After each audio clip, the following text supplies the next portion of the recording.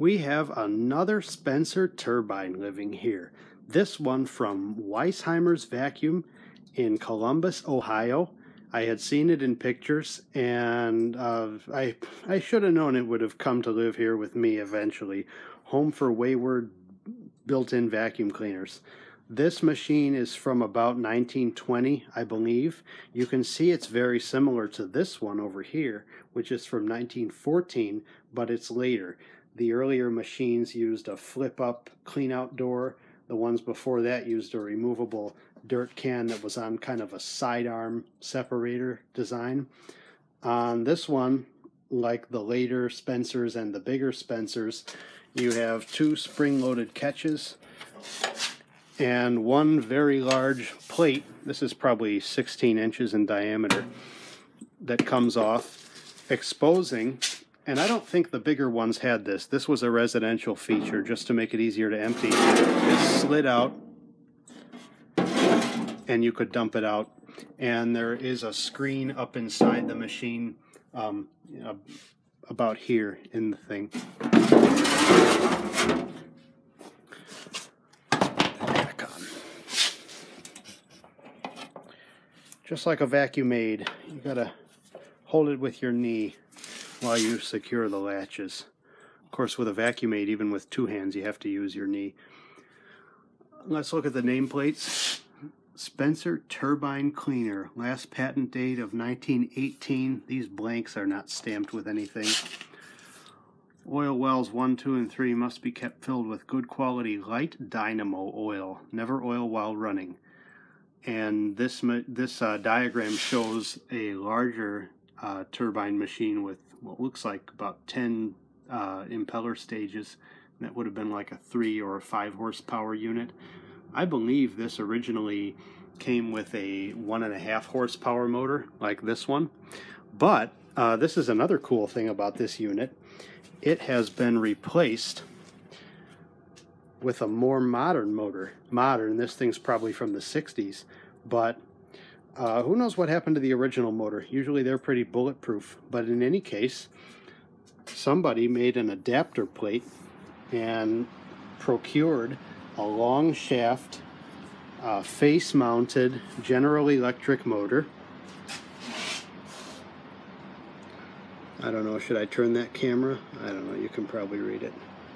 But this says it's 2 horsepower, 115 or 230 volt single phase. Come on, focus. Focus, you fuck. 21.6 amps at 115 volts, 10.8 amps at 230 volts. This will be capacitor start. There's 2 big old capacitors in here, and of course the centrifugal switch inside the motor. 2.5 inch pipe on the inlet and the exhaust. This one had 2 inch on the inlet and 2.5 only on the exhaust. So that's a big old pipe, and I've just got this inlet sitting in here to block it off. This one has a tag that the earlier machines did not have, showing you not only how to maintain the machine, but also how to actually use it. First, bearings must be lubricated as instructed.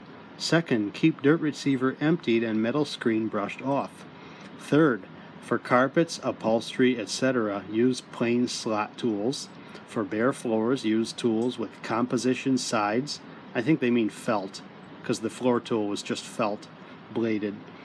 For walls, woodwork, furniture, etc., use brush tools. For tufted or button upholstery, use rubber end of hose. Fourth, on oil all tool joints occasionally. Fifth, don't kink hose in use and always hang it up smoothly when through. I'd like to attach this plaque to some modern systems that I've seen. Sixth, clean motor commutator with dry cloth and a little naphtha if necessary. Never use emery cloth. I believe this would have originally had a repulsion start induction run motor like this or like that. And let's turn it on and hear it run.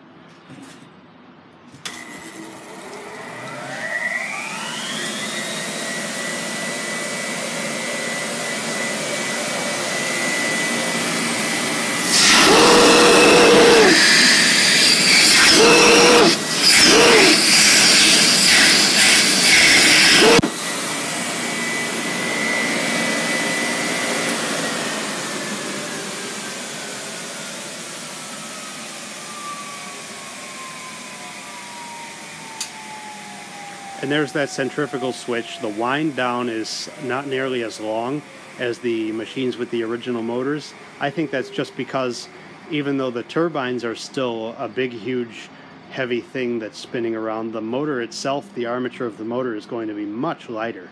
And that brings up another interesting point. Just for the heck of it, I bought a cheap ammeter off eBay. It's Chinese. It was single-digit dollars, so it's probably not very accurate. But it's interesting to see the starting and running amps.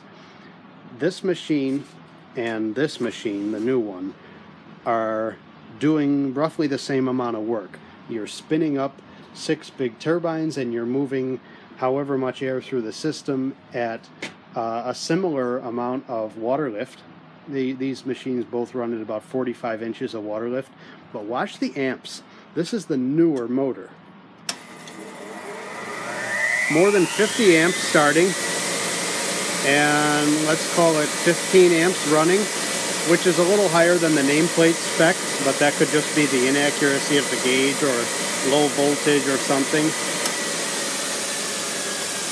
So keep that in mind. Over 50 starting amps, which is tremendous. And the older technology used brushes to get the thing spinning up, and then the brushes popped out. I've covered that in a different video. Watch the starting amps and the running amps.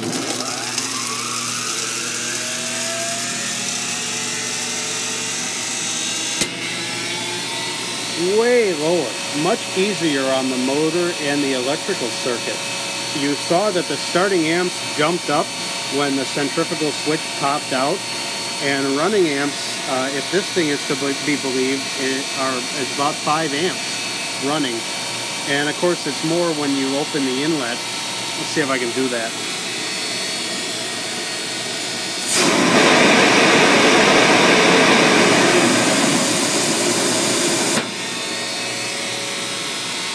So your, what would you call that, static load, windage, is very low. You saw that the other machine running sealed was, well, triple the current draw. And that's amazing that there's such a difference between newer motors that use a capacitor to kick them in the ass and get them going, and these older motors. It really makes me admire the design of these old ones. And there goes the centrifugal switch. It's ready for another. Same thing with this one, the 1913 Spencer. Much lower starting and running current for the same amount of performance. Let's do the new one again. The new one, which is going to be 100 years old soon.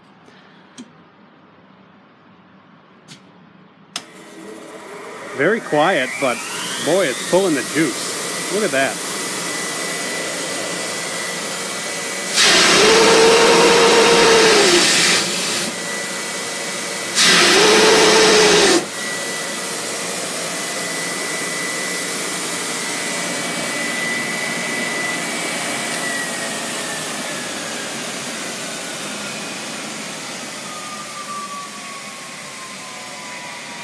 And here's the badge. I don't think I showed that. Similar to the badge on this one, but between 1914 and 1920-ish, they changed the name of the company. The Spencer Turbine Cleaner Company was originally its own division, and then the Organ Power Company made the blowers for the organs. But between then and when this was made, they merged into the Spencer Turbine Company. Still had to be licensed under the Kenny patent. Vacuum cleaning equipments manufactured under the Spencer patents. Lot number 1841, number 5785.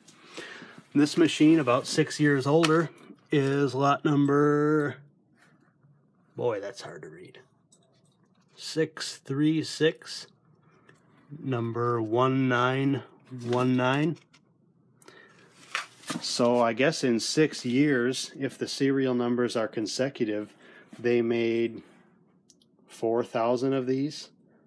And I don't know if that's 4,000 of this size. You know, the lot numbers are different. I have to believe that's 4,000 vacuum cleaners in general. About 1,000 a year, which is a pretty good number given the fact that at this time Spencer work was mostly in big public buildings, not nearly as many going into residences, because they were the most expensive system you could buy, but they were also the best one you could buy. And that's really why I make room for these old things. I don't really use them for anything. I just so admire the quality and the performance, and the fact that the company is still around today and still making very similar equipment. Thanks for watching.